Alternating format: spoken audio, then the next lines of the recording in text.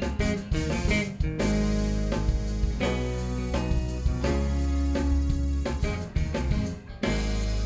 on, put your hands together. Come on, come on.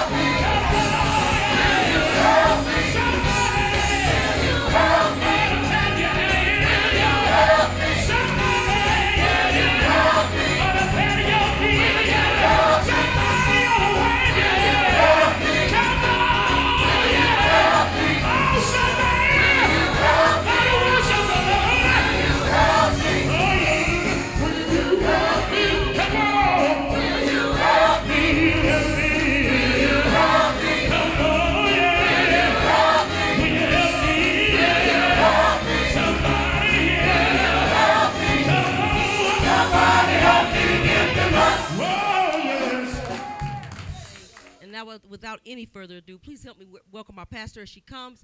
Give her a hearty amen as she brings the word of God.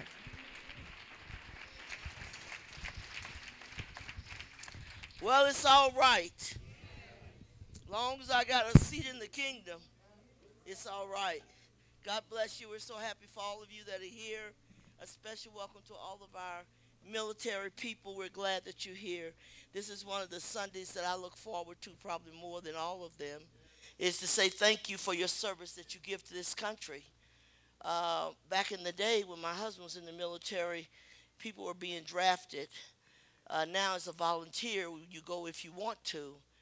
And he passed away 22 years ago, a soldier for 21 years.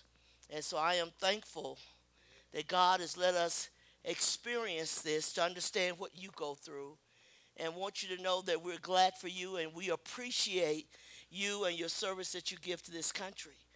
We thank God for it. You didn't have to be here giving your life. It is a tremendous price to pay to be in the military. Let me tell you, you don't get rich in there, that's for sure.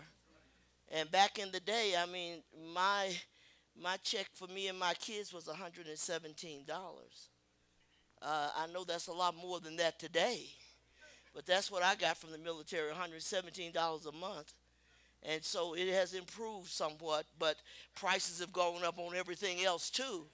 So we're thankful that you're here, glad that you're giving yourself in behalf of this country, helping other people as well as us. We thank you from the bottom of our heart. You didn't just have to be here. We're glad that you're here. And I hope this morning that you'll tune into the message and hear that God has been good to all of us. He's been good to our military. If you've been deployed and was in the war zone and come back, you can look up and say, thank you, God. Because I saw many, many caskets coming back on the plane and draped caskets with the flag, and every time you see it, it makes you feel sad. And they used to have a thing every Sunday morning, ABC would have it on, and they would give a list of all the men and women who have given their lives that week. And every time I looked at it, I felt sad because they were all young boys.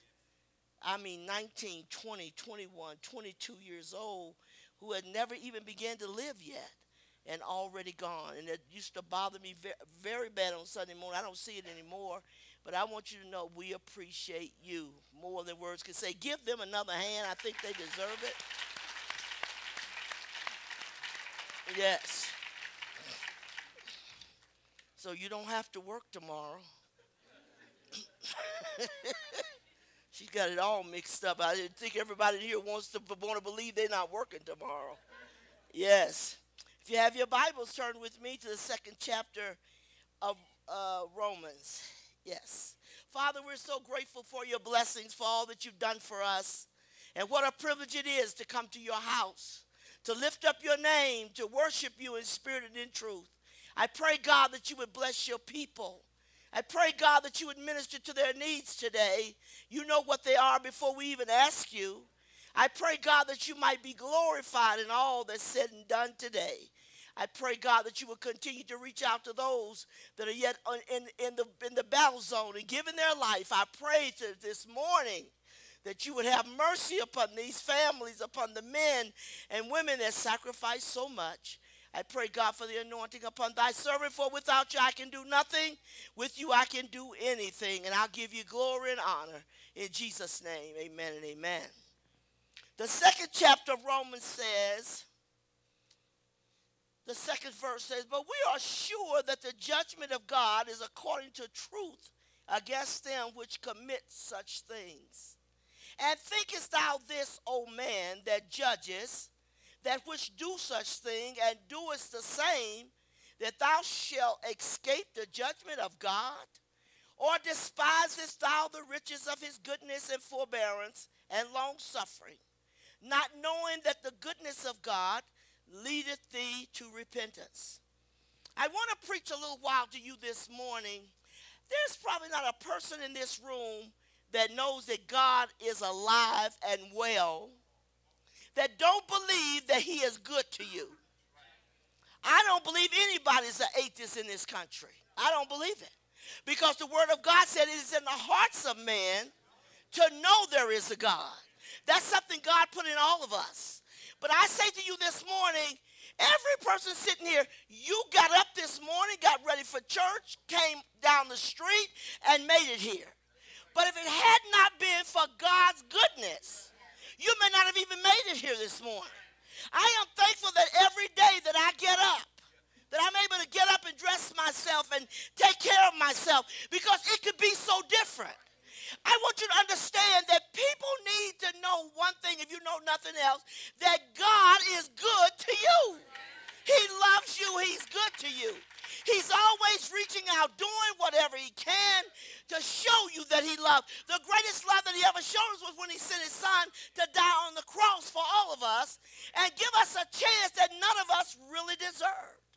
But I got to thinking about that. You know what? You cannot walk through this earth, period, without running into goodness. You know why? Because the scripture says his goodness fills the earth. So no matter where you go or where you're at, you're going to run into the goodness of God, because God is good to man. What I think I have a problem with is that man is not good to God. And nobody wants to be taken advantage of. Nobody wants to be taken or treated like, oh, well, okay, thanks a lot, and move on. When you look at the world today, you see so many people who are not really getting in and giving God time in their life. They're busy with many things, but they're not giving God time. And oftentimes we'll say, I just don't have enough time. Every person in this country and around the world ought to make it a point to get up every Sunday morning and say, I'm going to church to tell God thank you for this week. He didn't have to give it to you. Yes. Every person on Sunday night, well, people don't believe in church on Sunday night. They believe Sunday morning is good enough. But to me, one day a week to say thank you. You got health. You've got strength. You can move about and take care of yourself. You have your right mind. You can think for yourself. You can get in your car and know where you're going. You know how many people don't have those things? I am grateful that God has given me or allowed me to have a good life and be able to go around and reach out and help people and do all that I can that I might help them in some way. If you live this life and you have not done good for somebody, you haven't lived. We live because we are out there doing something for other people and helping them. But I look at God, you know what? God blesses people that don't even care about him. He still reaches out and touches their life. And even if they don't care, nobody loves you that much. Nobody. And I thought about how horrible is it for us to take God for granted. Well, okay, yeah, I'm up doing this. I mean, you're here this morning, but you don't just have to be here. You're breathing this morning, but you don't have to breathe. Every breath you breathe should be a thank you to God, because he's the one that's allowing you to breathe. Every time I inhale and exhale, I'm doing it because he lets me do it. If you look at your life this morning and said, what have you given back to God for all his goodness to you, how he's reached out and touched your life and done all this, what have you given back to him? You know, everybody likes to receive, but how much do we give back? And so if God has been good to you, look at your life this morning and ask the question. Ask yourself the question, what have I really done for him? And I'm pretty sure, for the most part, a lot of people are going to say, I can't think of anything I really do for him. Think about how he would feel. If you were good to your wife or your husband and you showed it time and time again, I wonder, how would you feel if you always gave to your mate and gave to them, but they never did nothing special for you? You start wondering, do you really care? If I can remember your time, can't you remember mine? Well, God has said, look, I sent my son to die for you. And I'm asking you, if you appreciate it, would you please say thank you? Thank you by what you do, not by what you say. But I thank you for what you have given me, because you owed me nothing. This morning, God doesn't owe me. He doesn't owe owe you, you owe him. He's the one who's given everything. Yes. If we're not careful, we spend our lives never looking up. My grandmother told me one time, she said, when we would come around the table to eat as kids, and you better eat fast because it ain't much on the table, and if you want seconds, you better do it real quick. And so we sit down to the table and just start eating real fast. And she said, did you say grace? No. We were waiting to eat. Hey, it's eating time. We ain't said grace. We ain't looked up to say thank you or nothing. She said, you know what y'all remind me of? The hogs in the country. She said they'll get up on an acorn tree, and acorns will be hitting them all on top of the head, and they never look up. They just keep eating acorns. But never look up to see where they're coming from. And that's exactly the way man is. He never looks up to say, God, thank you for what you've done for me. Thank you for putting people in my life that are a blessing to me. Thank you, God, that I can talk this morning. I have my right mind. I know where I'm going. I know what I'm going to do. I thank you for all the things that I never said thank you for.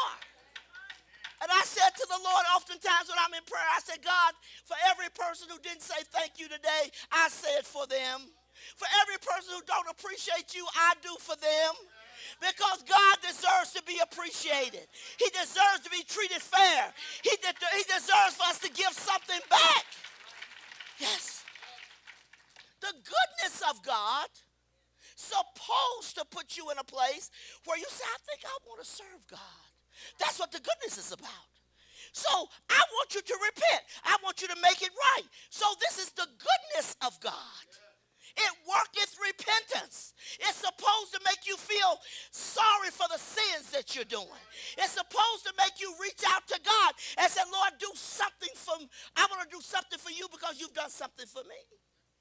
How do we go every day and never say thank you? You know, I got 7 children. And you know what? They're not getting nothing from me if you don't say thank you. You come back again to see if you're going to get something. I didn't have to give you nothing. Now, when you were small, I was obligated to feed you, change your diaper, and spank your rear end when you got wrong, and all those good things. But I want my kids to say, thank you. Not just saying that, add something to it. See, real thank you always comes with gifts in hand. A real thank you. Because I thank you, but I thank you so much, I need to give you this. I want you to know this is how much I love you. David was king over Israel. He looked up, he said, what can I render to you, God? What can I give to you for all the benefits, for all the blessings that you have given to me? Not because you owed it to me. You gave it to me out of love and for no other reason. And I think man needs to stop for a moment and say, thank you, God, for what you've given me. You owed me nothing. You gave me everything. That you're here this morning is the goodness of God. The young man who got the $1,000, the goodness of God. The other servicemen who got their cards with their gas card and their to go to dinner and $50. And I mean, come on. Where does all this come from? It couldn't come from me. It couldn't just come from our church. God had to bring something to us to do this. So do we look up and say thank you? Or do you only say thank you if it's a personal thing between you and God, and I just want to thank God for me. Let's thank him for something else, though. Let's go out here for all the other things he's done. The time your life could have been snuffed away and God spared your life. The time you would have been lost and in a devil's hell, he made it possible for us to have a way out. I'm glad he came for me because when I think about it every day, I think, my God, the road I was on, I would have went to hell. I was self-destructive in every way. And God reached down to me and said, Rose, I love you and I want to help you. And ever since that day 50 years ago, he's been helping me. It is God that's helping you to accomplish anything. Yes. So Sometimes we want to take credit for too much when you say it's God that's helping me. I couldn't make this by myself. I remember one time, one gift that God has given me was interior design. And I didn't get a chance to go to school and get my degree for it because that's what I was getting ready to do when the Lord called me to preach. And I thought, well, I'm not going to have time to do this. I can't do both of them. I can't be called to the ministry and then go to school at the same time. That's not going to work. So what did I do? I had to make the decision that God called me to preach the gospel. And interior design, I still could do it. I just didn't have a degree. To this day, I love to design. Nothing makes me happier. And putting things together, it's so beautiful how God gives you all these gifts. And in that, sometimes I could get a whole vision of something, how it should be done, and put it together. It is unbelievable. But I would not trade this for interior design due to the fact this is more important than any other career I could have had. This is more important because God is saying, Rose, I trust you enough to trust you with my word, that when you stand in front of my people, that you can tell them the truth of what I'm saying here. That's more important, to be trusted with something as valuable as the word of God. There is nothing else in the world greater than that. I wouldn't trade it. I wouldn't go anywhere else, do anything else. This is my life. This is my thank you to God. When I come to church and preach the gospel, that's my thank you to God. Every time I reach out and touch somebody else's life, this is my thank you to God. I can't thank him enough. David said, if I had 10,000 tongues, he said, I still couldn't thank him enough. Well, my God, we got people here with one tongue not saying anything. And every day walk around with your life and do your own thing and feel good about it. But you know what? If you accomplish anything in this world, it's because God helped you to do it. If you went to college and you graduated from college, it's because God helped you to do it. If you could even get an assignment and understand it and comprehend what they've given to you, God did that for you. And thank you for putting in my heart a desire to say thank you again and again and again. I feel like every day I get up, if I wake up in the middle of the night, I say thank you, God. Thank you for that. I can sit up on the side of the bed, that I can look around my room, that I can read my Bible, that I can get down and pray. Thank you for that. Thank you. I am convinced that nobody in this room wants to be taken for granted by nobody. We get real irritated when you do that. You're just using me. You're taking advantage of me. Nobody wants that. And I'm wondering, do you understand that God don't like it either? Do you understand? He's saying, what about me? Do I count at all? Am I important? Because we put him so far in the background of our lives. And then God is saying, hey, if it wasn't for me, you wouldn't even be alive. We said, well, I got to spend time with my family. But you wouldn't have a family if it wasn't for God. You wouldn't have a lot of things if it wasn't for God. So stop for a minute. Thank you for this baby. Thank you, God, for all that you've given me. Thank you that I'm able even to give birth to a baby. Thank you. That is a miracle in itself. To this day, science cannot figure out how a baby grows in the womb of a mother. They've never been able to figure it out. How does all this come together? How do you actually have a living little person inside of you, kicking you in your belly, stretching out? I remember when I was pregnant with my twins. God help, I never thought in 100 million years I'd have twins. And I already had 4 kids, so I sure wasn't looking for no twins. And I remember, this is amazing. When those babies first get in your belly, you don't really have any feeling that they're there. But as time goes on, and as they begin to grow, that's why at 9 months they say, I got to get out of here. Ain't no room in here. Because at this point, I'm just too big. I got to turn around. I got to move. Well, I had 2 babies in me. Wasn't very big babies. But sometime one of the babies would change places and get up here at the top of my stomach and have the nerve to stretch. And I thought to myself, I'm trying to breathe, and he wants to stretch right now. And I am so miserable and uncomfortable. This is a live human being inside of you who's stretching, who's moving around, and sometimes their knee will push your belly out, and sometimes they'll ball up in a knot, and the little buttocks will be sitting up here and over there. I mean, that's a miracle. That any little thing that has life could actually live inside of you, and God set a time for it to be delivered, and then it just automatically knows it. So you say, I'm going to the hospital. You're not going until the time comes. I had an early birth with the twins. They were the only ones. I went 7 months. The rest of them was full 9 months and kind of leaning toward a few more days. But how good is God to give you these cute little things? You don't know what they're going to do after they get here after a while. But they're so beautiful. And you just sit there and look at them, and every time I see a little baby on commercial, I think, if that's not the cutest little thing, would I ever want another one? Not on your life. No. But I think it's so cute to have that commercial where they're doing the diaper, and the little baby just curls up on her chest, and she's just as fat and cute, little fat cheeks, and I'm just sitting there just, oh, that is the cutest thing. Do I want another one? No.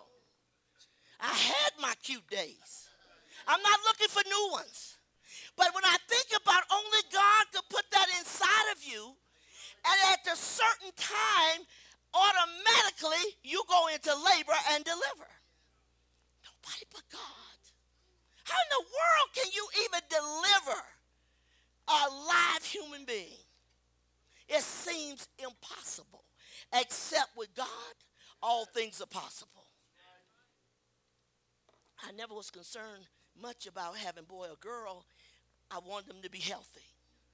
God, just let me have a healthy baby. Because you see a lot of babies come in this world. It's tragic. I remember a lady, one of my neighbors in Oklahoma, during the time had a baby. And I went over to her house to congratulate her and to see her baby. And boy, did I get a surprise. I was left speechless. The baby was the prettiest thing I ever saw, except what was weird, he had no brain. And I said to her, he has no brain? She said, no, he doesn't have a brain. How is he living? How is he living? The prettiest baby. But his little eyes kept going back and forth around in his head without any control. And I didn't know what to say. Because I never seen a baby that was born without a brain. And I wondered, how is this baby living? Only God can make something live like that. And I looked at the mother, and she loved this baby, in spite of the fact that it was so deformed. And it grew, and it became even prettier and prettier. But it was so sad. There was no moving around and growing and moving their little arms and doing all this stuff. All this stuff didn't happen. And I just say to the Lord, just let him be healthy. Just let him be healthy. The only time I asked for a boy was when I had 2 girls, and Charles said, I want a son. I said, Lord, give me a boy. One I should have left. He has caused me more problems. I wish I'd have never prayed that prayer. But nothing you can do about it. And I look at this, I think, God, thank you for how you have ordered my life all this time. When I didn't have no idea which way my life was going, God knew where I was going. He was in front of me, guiding me and leading me all of my life when I didn't even realize it was God. When you escaped danger where you were, or you just missed having an accident, or a car just missed you, or a gun just missed you, you better look up and say, thank you, God. Yes. You you go to Afghanistan or to Iraq, and you see people dying all around you, and you're still standing. How is that? What do I say? I have to say thank you, because I could have been him. I don't believe in this stuff about guilt, and I'm going through a lot of trouble about guilt. Nobody has to feel guilty. If your friend died and you didn't, you should say thank you. Why am I guilty about what you didn't shoot him? If you'd have taken away his life or her life, you would have every reason to feel guilty. But this is an enemy here. And I escaped. How did I escape?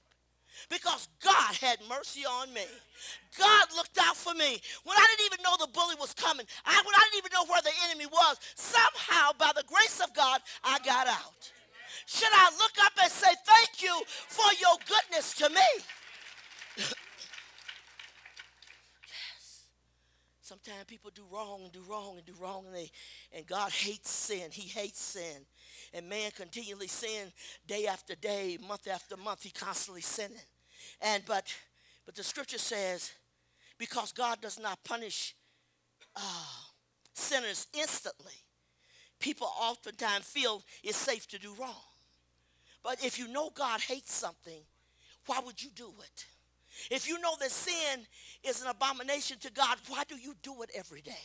Because it surely says that you don't love him. It surely says you don't care about him. You're continually sinning, knowing that the God we serve hates sin. That's why he sent his son to make it all right for us, to fix it for us. So we have the power over sin. Do you think he's happy when he sees you committing sin? You're drinking booze, you're at the club, and you're going all through this stuff, and you own drugs, and you're doing this and all this. All the things that the word tells us we shouldn't do. In the Bible, if you want to know what God loves, read your Bible. If you want to know what he hates, read your Bible. It is here. And if I know something that you don't like, if I love you, do I just ignore that and keep going and call it love? It's not love. But love says, he's watching me. He's looking at me all the time. The scripture says the eyes of the Lord go to and fro throughout the whole earth. He sees everything. Nobody has a secret. Nobody can go to any place where God can't find you.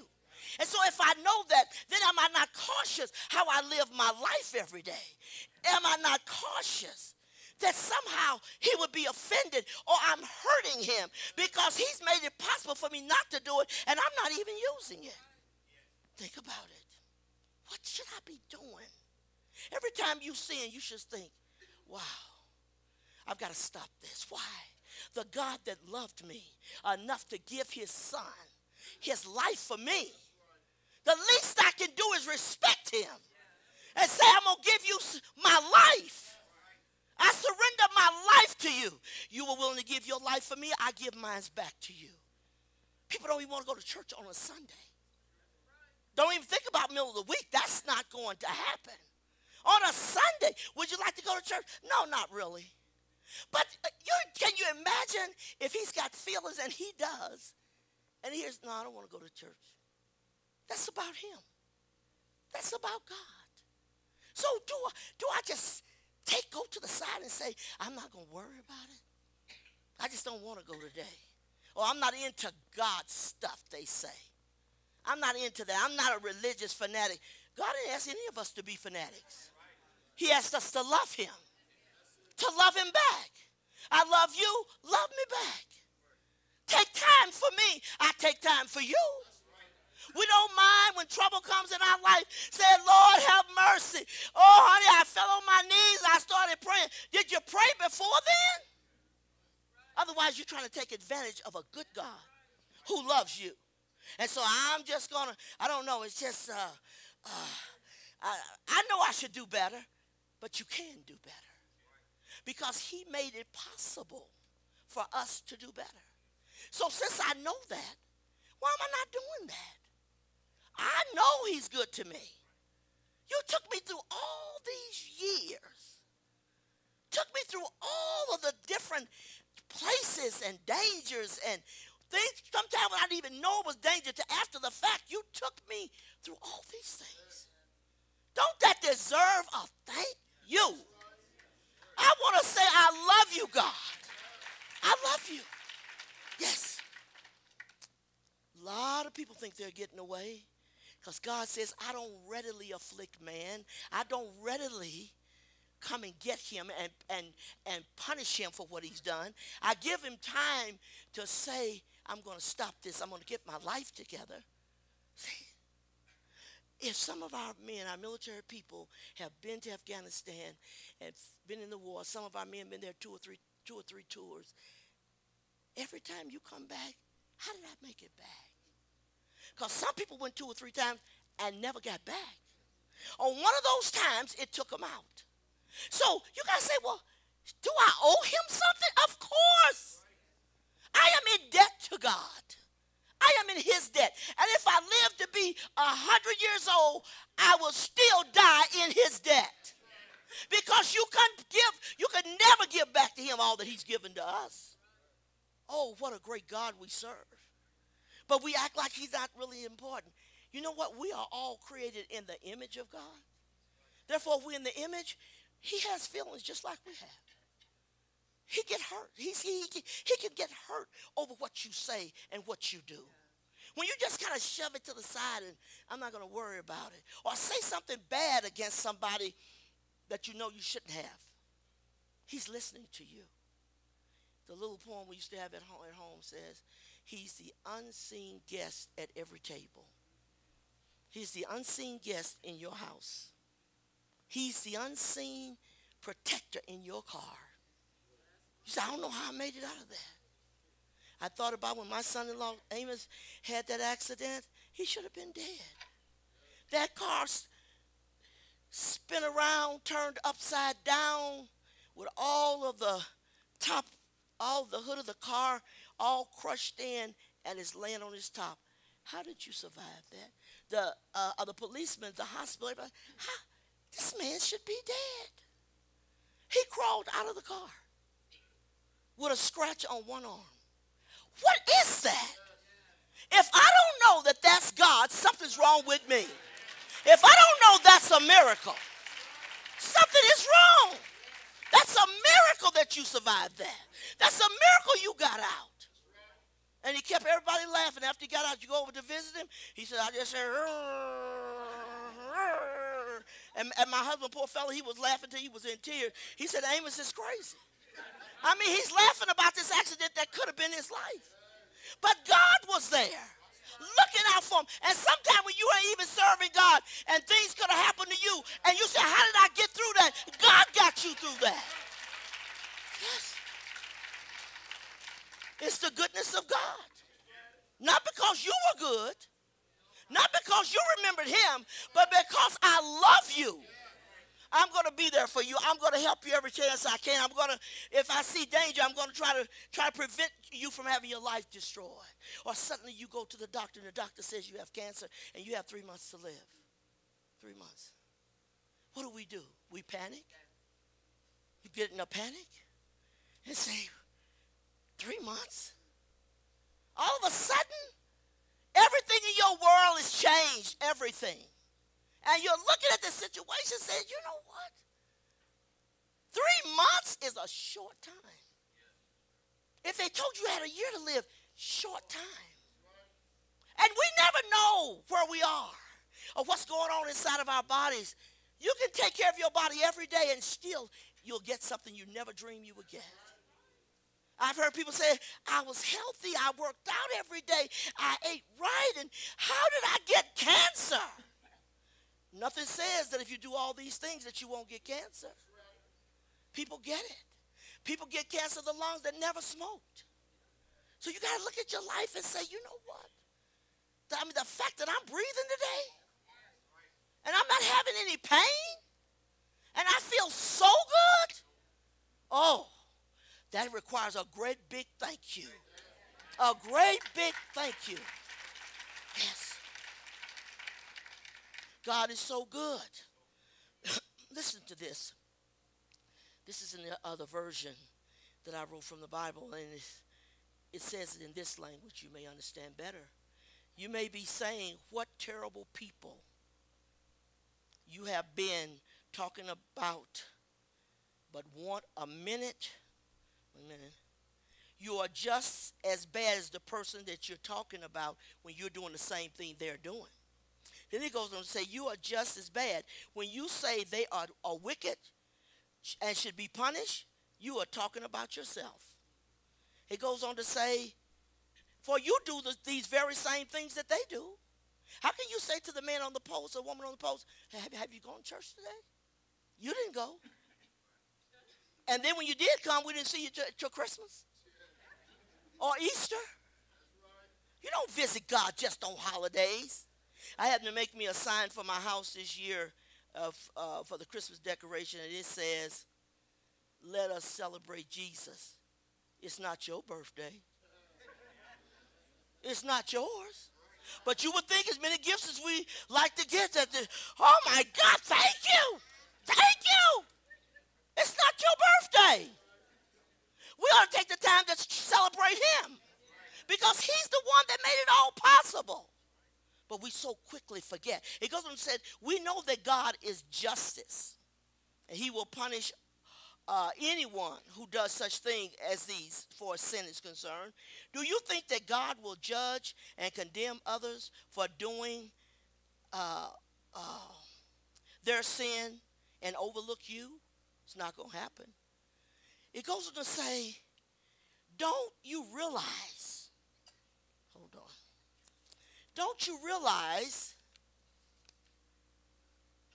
or don't you even care?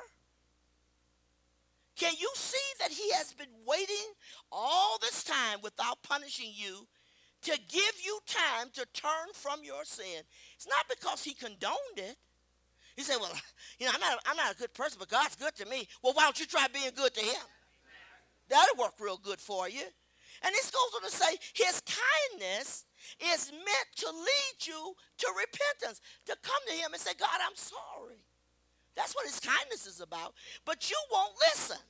And so you are saving up terrible punishments for yourselves because of your stubbornness in refusing to turn from your sins. He will terribly punish those who fight against the truth of God and walk in evil ways.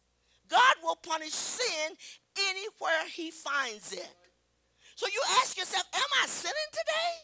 What are you doing that's sin? And if I am, God, I want you to forgive me. I'm going to change my life with your strength, with your help. And I'm going to get through this, because it's about time I pay up. It's about time I give back. It's about time that I do something for you. Why not? God's sitting on the throne and said, well, he don't need anything. Yeah, he's got everything. But he made you because he wanted you to be his family. And you know what? You don't want to be a part of it. You don't want to be a part of it. Because I don't want to do that. I've got other things. I got other plans. Don't ever plan your life without God in it. I can tell you, you will live to regret it. And people say, I don't know why everything went wrong. It went wrong because you left God out of it. See?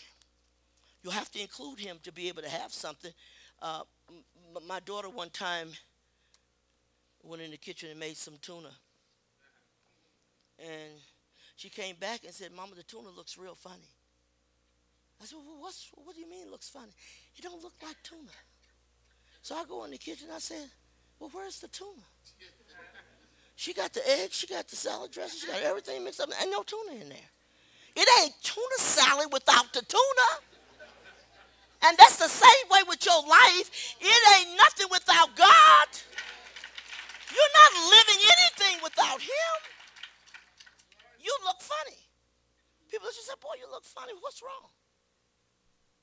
Well, God ain't in here. When he comes in, you start looking normal. That's why we got so many stressed out people all over the world. You see them every day. You see them in the store, walking down the street. You say, what's wrong with you? Everything that could go wrong went wrong. It doesn't with God. Because he wants us to have happiness. He wants us to have joy. He said, I came that you might have life, and more abundant life. I want to teach you how to live. I want to teach you how to be happy. But we don't want him. Because we think that we already know what makes us happy. And the truth is, it is not in man to know himself. That's what the scripture says. It's not in you to know. So God says, see, I'm going to fix it for you. Since I know you don't know how to do things, hey, give him a chance. My life has never been better. I gave my life to the Lord in my mid-20s, and I've never regretted a day. Every day has been a good day because he's in it. But I always take time to think. Sometime in the going down the street or just in the middle of the day for no apparent reason, thank you. Thank you. You know, it means something when you say thank you to somebody and it's not Christmas. Thank you.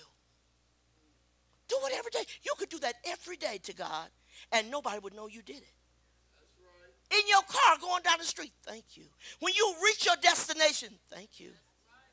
When you got from A to B to C to D and you didn't get cut off in the midst, thank you. When you drove up to this building this morning to church, you should be saying, thank you, I got here safe. Many people started out and didn't get here safe, but I got here safe. When I leave from here and go home, you know, most accidents the people are in is just a few miles from their home. So, can I thank God for being here? See, one night we left church, me and my daughter, and coming out of the Briargate shops was a woman driving a car, and I don't know how in the world she didn't see this car. Sometimes people's mind somewhere else. You ever been driving down the street and the light turned red, you thought it was green? Or you didn't think nothing? Just kept driving. Have you ever driven someplace and when you got there say, wow, I'm here. Don't know how you got there. That woman just came. I don't know where her mind was now. It could be texting. It could be any cellular issue. The lights change, turn green. They don't even know it. You have to blow the horn. Hey, light's green. It's unbelievable. But you know what? But when you really let God come with you, ride with you, he won't ride with you at 90 miles an hour. You're by yourself. If you're driving the speed limit, he's with you. Go ahead and drive your limit. He's not there. From the time you pressed that gas and started it going, and it kept raising the hand, comes and when it passed the speed limit, God's gone. I'm there with you, but you want to be a fool? I don't ride with fools. You're going to mess up your own life. Slow down. Ask the Lord to ride with you. You'll always get to your destination safe. And then you can say, boy, he's so good to me. And then there should be a part of you say, I'm going to church Sunday. It should be some of you sitting here this morning, you know, he's so good to me, I think I'll give him Sunday night too. You don't mind giving extra on the job? If your job call you today and say to you, I need you to come in for a few hours. You would say, thank God for that overtime. I could use the money. And you just go on out there and go to work. You know, they call me. I got to go in. Not even offended. Ask them to come back to church. Well, when I sat at the desk over there and they used to come by and I sat at the desk, I said, are you coming back tonight? Well, I don't want to lie to you. I said, don't, just come back. You don't have to lie. You can just say, yeah, I'll be back. But they're standing at the desk feeling this sense of guilt that I really should, but no, I think I'm going to have a beer. Sit down and watch a movie. Have some family time. You know you can have family time 6 days a week. And you just can't give God just a few more hours in the evening? Back in our day, you were staying home to watch Gunsmoke or Hawaii Five-0 or Barnaby Jones. I love those shows. But it comes a time, and now in our day, you can fix that if something's on TV that you really wanted to see, just TiVo it. Come on to church. Well, I'd rather see it when it first come on. You full of crap. You full of, as long as you can see it, what difference does it make? If I look at it later, or I look at it when it first comes on. Think about it. What time are you giving God? What kind of thanksgiving are you giving him? You know what? And the minute something goes bad and you can't move, then we say, I just want the Lord to help me to get up and walk again. I want him to help me to, be able to see. I'm not, one of my eyes are out and the other one's going too. And I just want to see. What do you want to see for? Not to see God, but so I can do my thing. You wouldn't like it if somebody used you just for doing their thing. But no, they come back and say, you know what? Man, I just wanted to thank you. When Jesus healed the 10 lepers, they didn't even come back to, now you are dying. Anybody who got leprosy is death. He heals them, gives them their life back. One out of the 10 returned to say, thank you. He said, where are the 9? Where are the other ones? Don't really matter. I just want what you got. I don't want to live for you. Come on. A lady came to this church one time who had cancer and didn't have long to live. And they brought her up in a wheelchair. And I asked her, I said, if the Lord heals you, would you give your life to him? She said, no. I thought, oh, it's like that? You want what he's got, but you don't want to give him nothing in return? So just heal me, God, and give me my life back, but I'm not hanging around for you. That sounds bad to all of us. But our actions show all of that. But she just said, no, I don't want to serve God. I just want to be healed of cancer. Really? Well, if I was God, I sure wouldn't heal you. And he didn't. And he didn't. And she died shortly thereafter. How is it that, for the most part, we all live our life doing what we want to do from the time we say we're grown? And some of us feel like we were grown before we got there, but we done what we wanted to do. Everything was laid out. We did it. And we started getting older. We still don't want God. You still don't want to do nothing for him? After all this time?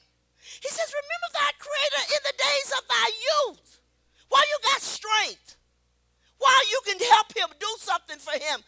Remember me when you're young. Nope, too young. Serve God. Don't have time. I got some other things I need to do. I'm trying to get through and get graduated out of college and do this and do that. And to be truthful, I don't have the time. Oh, but when death comes for you, death doesn't say, are you busy? Death doesn't look at you and say, oh, I come to pick you up, but you want me to come back tomorrow? It's not going to happen. When death comes for every one of us, and every person in this building has an appointment with death, and you are not going to tell death, I need you to come back. My wife's getting ready to have a baby. I'll see you in a bit. He's not coming back. He came to do a job. He's doing it whether you are ready or not. Larry McGee, wake up and listen to the word of God. That's tragic. What do you miss? Do you know how rude it is for somebody to be talking to you and you go to sleep on them? You know how rude that is? That's what we do with God. It's like he's boring me, man. What is it, God? What's going on? I really don't know him. Do you want to know him? Well, I'm still young. Young people die and go to hell. Young people. You don't have to be old. Quit believing that I'm going to be here a while. No, you don't have to be here. How many people in this audience this morning came to church when you got up this morning, you thought, this is the day I'm going to die? How many people? Think about it. Nobody thought this is the day they're going to die. You get on up, go on to church, go get some chicken after and eat some food. And, you're not thinking about it, I'm getting ready to die. And you could be. Because the Bible says in the hour when you think not, when you think that I'm not going to die now, he said that's when death comes. So you don't know the hour nor the day when the Son of Man is coming, but he's coming. And so if I don't know, should I be preparing for that? Don't prepare. No, I don't believe I'm going to die today. You don't believe you're going to die tomorrow. Because you plan to go to work in the morning. Not go to work, but have some barbecue or something. It's holiday. We decide to go down to the lake. You may not be going to the lake. Somebody may be going without you. Think for a minute.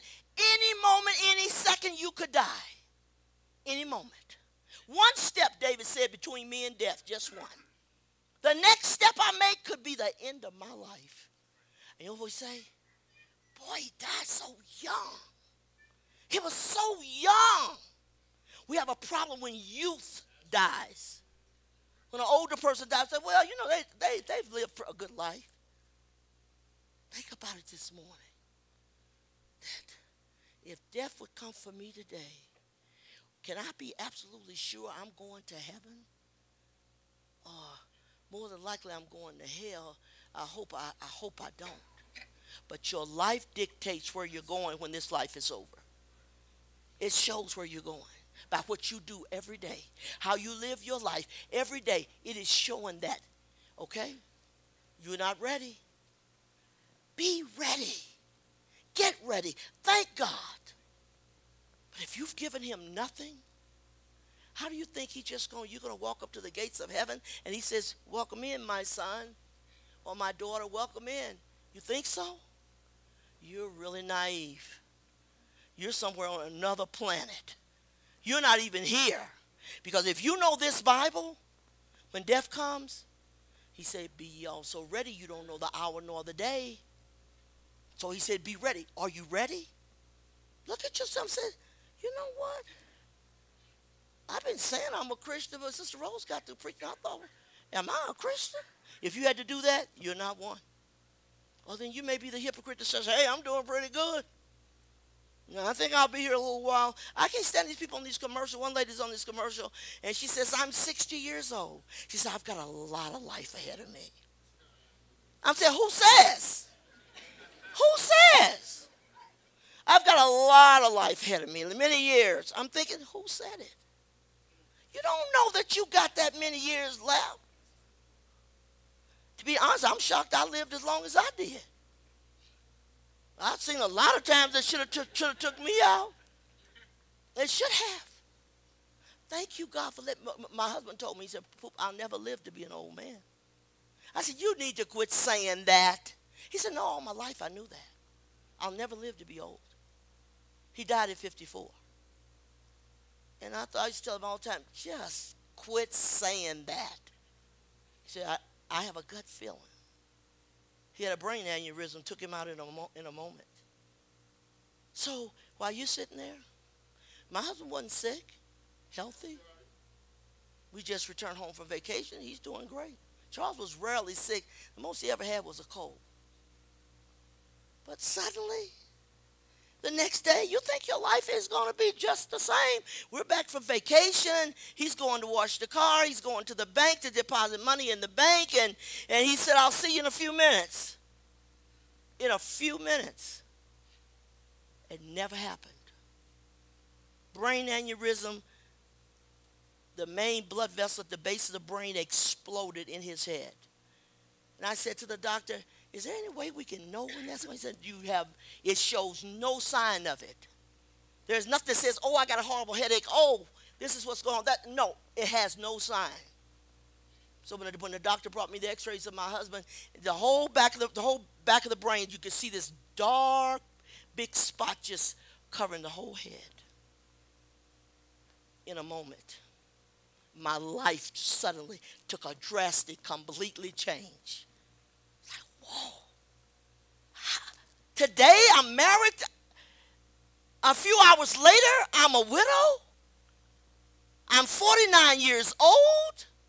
Are you kidding me?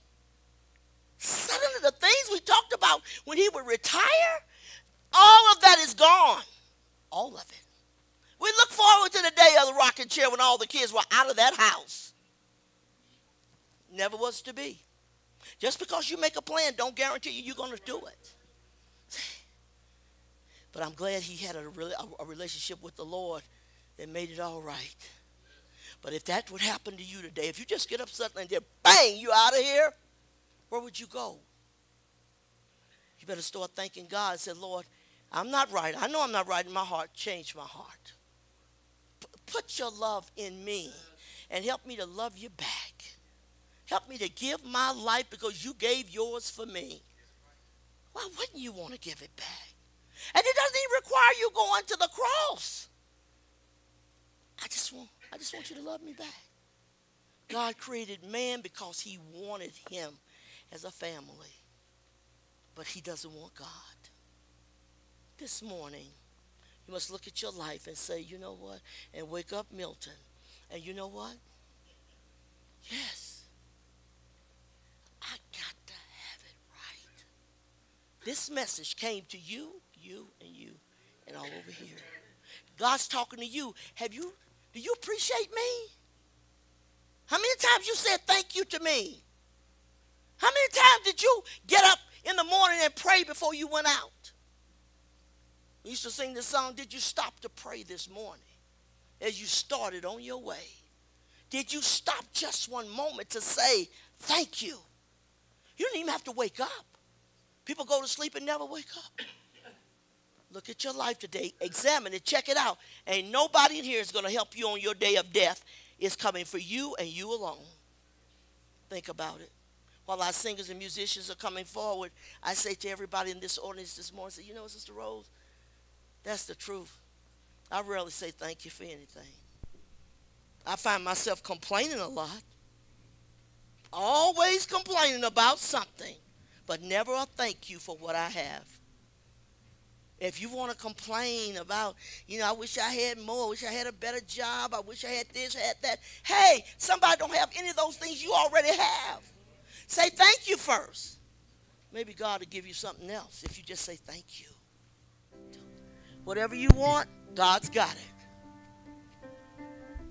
You know, the commercial says, if you want a mattress, Bob's got it. If you need something in your life, God's got it. Give your life to him. God bless you.